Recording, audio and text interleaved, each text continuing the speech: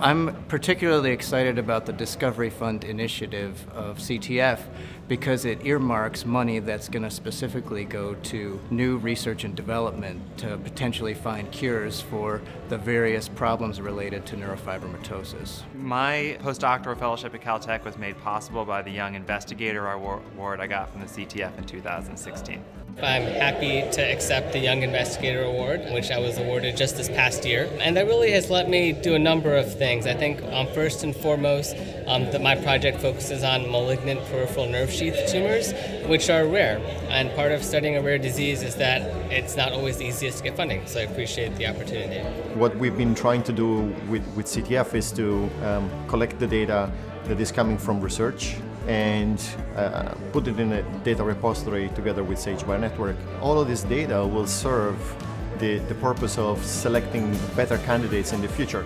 So all of this information is available. More recently, I've received funding from both the DDI award scheme and the clinical trial award scheme. And the DDI award scheme helped us to look at treatments for that.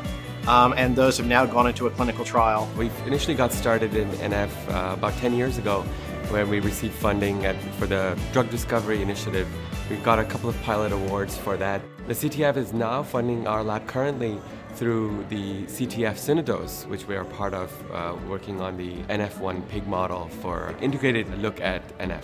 CTF supports the NF clinical networks with both financial support and community support to care for patients with NF. CTF helped fund our research by giving us a Synodose grant to support characterization of a pig model for neurofibromatosis type 1. They welcomed us with open arms and helped to educate us about what NF was and how to actually successfully execute our research. Presently, they're helping support two major projects.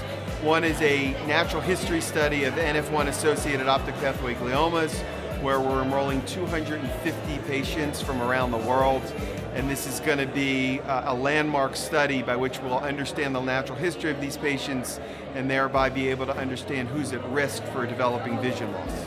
CTF has been really integral for many reasons to make my work happen. One way is I've been doing several surveys that have gone out to the NF community, and I would not have been able to do that without the CTF NF registry. It's been an absolute critical part of my research. Not only that, also the engagement with the patient representatives. You know, what are the questions that I'm asking? Are they the appropriate questions that should be asked? So it's good to come here to talk to like-minded people, especially in fields such as cancer research, some more patient-centered research, clinical trials, and things like that. It really gives great context to the work that we do. The Children's Tumor Foundation over the last couple of years has really developed answers to each of those questions. How can we de-risk a rare condition to pharmaceutical companies?